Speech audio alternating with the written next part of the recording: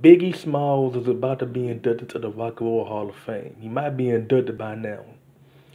I forgot who else gonna be inducted besides him and Whitney Houston, both from RIP.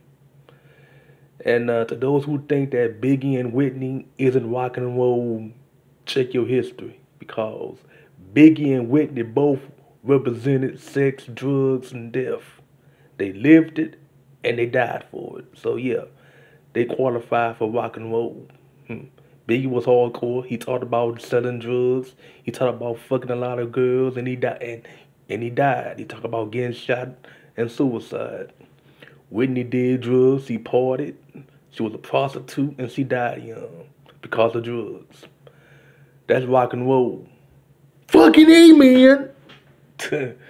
Anyway, once again, for all you Tupac and Biggie fans,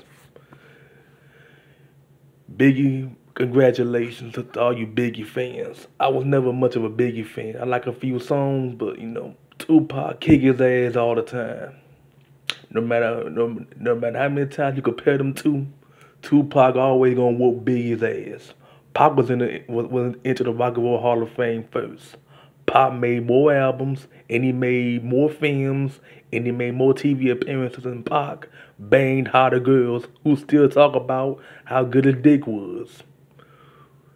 Ain't nobody riding Biggie dick except Lil' Kim. And maybe Faith sometimes when it benefits her. And Charlie Baltimore. But you got people still talking about Pac's dick from 25 years ago.